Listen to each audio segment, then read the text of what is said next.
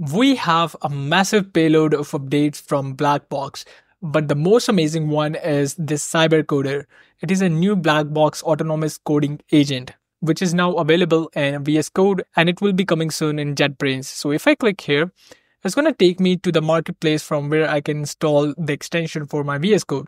But we'll be talking about it later. For now, let's talk about what are these updates. So if you go to the documentation, you can see this new cybercoder VS Code AI agent is going to change everything about coding. Now, it really doesn't matter if you're a hobbyist or if you're a professional developer.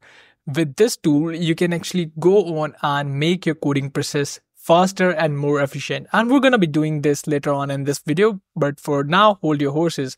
Another update that I really want to talk about here is this chat with PDF files and folders. I'm really in love with this because this way I can chat with anything inside my project. And one more update that I'm really excited about is the last update on this page, which is this amazing Robocoders AI. Now, I was really looking forward to this, and if I go to Robocoders now, you can see that it is now available inside VS Code, so we don't have the playground now. That's alright, we can just test this out inside the VS Code. So that was all about the updates. Now let's dive into it, actually install this updated extension and test out these new features. Hi and welcome back to SkillCurb. This is your host Shamriz, and we're finally getting to the practical part of installing Blackbox inside your VS Code and actually testing this out. So what you need to do is just click install here, and I will be providing the link in the description so you don't need to worry about that. Let's click on install and then click on open Visual Studio Code. This will open up your Visual Studio Code extension marketplace and you can install the extension from here. I already have this installed because I use this quite often, but for you, you can just click on install button, which will be appearing right here, and it will be installed. Now, once you're inside the Blackbox AI chat, what you need to know is this is like the web app actually present inside your VS Code, and you see all the models here. If you click here, you can use the ChatGPT 4o, Gemini Pro, as well as Claude Sonnet 3.5. But we're going to stick with Blackbox AI. Now, everything we talked about in the introduction is present inside this app builder, and we're going to test this out. So if I click on app builder, it will move to this new interface where I can select the framework in which I want to generate the code in. So I want it to be in React plus Tailwind. You can choose any of these. It's really up to you. Next, let's click here and add our prompt. So I want to create a task management app. Let's see how good this performs. So there you go. I have my prompt here, which is to create a task management app that has all the basic functions for a task manager, ranging from date and time to alerts on deadline. So let's see how good this new app builder performs. So let's hit enter. Now this is actually building everything in real time, but the best part that I think about this new feature is this amazing version control. Like, you are going to get the versions for each and every iteration over your app. So you don't need to actually maintain your versions. It's going to be your version manager as well. So there you go. The output is here. This is the desktop view. We have the mobile view as well as we have the code. So let's go with the desktop view and let's add meeting here. As for the description, I'm going to say staff meeting. As for the time, let's hit the calendar and there you go. As for the time, it's going to be around this time.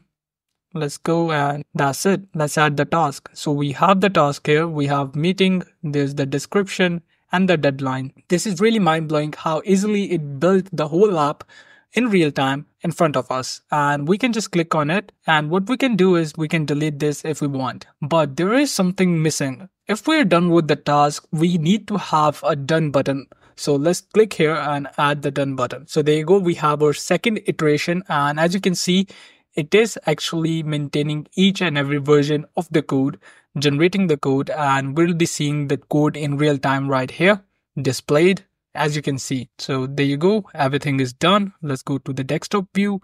Now, if I add a task, again, the same one, you can see that we have the mark as done button now, which will mark this as done, and we can still keep this in the list or we can delete this. I mean, I personally think this app builder is up to the mark and we can actually build complex applications using this. But for now, I think this is more than enough for as an example to actually test out the new updates. Now, what we need to do is we need to download this HTML. Let's save this HTML file. And now what we can do is we can close this black box from here and we can go to the files. There you go. everything is done right here. Now what we can do is we can open up our Blackbox chat again, and this time we are going to talk with our file. So how does that work? What you need to do is just click on this button and this will enable the chat with your code files. And you can even go and select the file that you want to chat with. So I want to chat with everything inside this folder. So select and done. So now it's going to chat with everything inside this folder here. And it is a very handy option that we have now. So let's go and ask it to have a dark theme toggle button. So I have my prompt here, which is to create a dark theme toggle button that can switch the app theme from light to dark and vice versa. So let's go and hit enter and see if we get changes inside the file. So it's actually writing everything for us. It's adding a state to manage the theme, it's creating the toggle button and adding appropriate CSS classes. So once it's done with this, what we can do is we can either insert it or we can just copy everything and replace everything from here. So there you go. This is the new view and let's go and add a task. I'm just going to go and repeat the same task because that's easy for me. Let's go and add the description. And once you add the task, you can just click here and it will switch the theme. So you see the theme switching is working, which is really mind-blowing. I can just click done and it will be done. And then I can delete this. So the app is working completely fine and we can chat with our code files and as extensive code files as these are. Now the next feature that I want to talk about is this amazing GitHub Chat feature. Now what you can do is you can ask anything here and it will pull out all the latest and best GitHub repos for you. So if I say I want to create an app like ChatGPT, let's see what it says. And there you go, it pulled out all the public repos for something similar as ChatGPT. And if I click here, it's going to go and load everything of that GitHub repo. Now, traditionally, what you have to do is you have to skim through all the code as well as the README file. But what you can do is you can chat with this and you can ask it different questions about this repo. So I'm going to go and ask it to explain this repo to me. And there you go. It went on and skimmed through all the files and explained what the code structure is, what the purpose of this repo is, as well as the dependencies, examples and demos, documentation, issue and contributions. So you have every knowledge about the repo without even having to spend hours on studying the repo.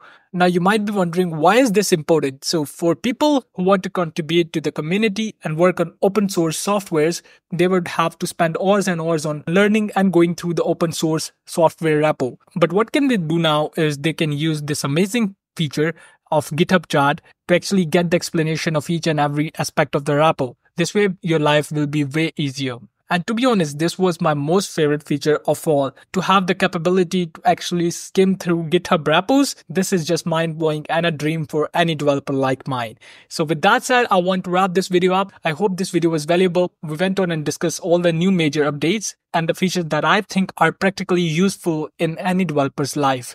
As I am a developer myself, if you found this video insightful, hit the like button, share your thoughts and experiences in the comments below. Ring the notification bell to never miss out on our daily updates. Thanks for watching and we'll see you in our next video. Till then, stay curious and keep exploring.